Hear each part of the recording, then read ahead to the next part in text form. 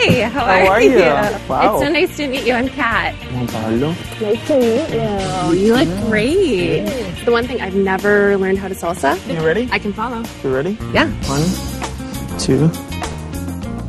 All right. You'll get it. There is this intangible, this charisma, charm, this thing that he has, and I've seen it firsthand, and literally walking around New York with him this morning, women just swoon, and it makes me mad, and I'm jealous, and I don't like him, but I've accepted it, and I'm going to use it to my benefit and do a show with him. So how's your night going?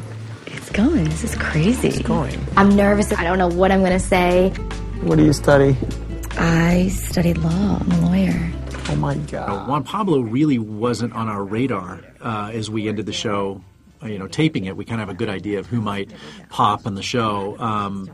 And we've really never had anybody who's had less screen time and less attention get so much, popularity. And so, we kind of had to redo our, kind of rethink the whole thing. And we had these guys who we thought might be good bachelors. And then Juan Pablo just kept remaining at the forefront. And so, we made him our bachelor. Once we announced him, it was nuts. I mean, that day on the stage, it was like I'd brought the Beatles out, for crying out loud.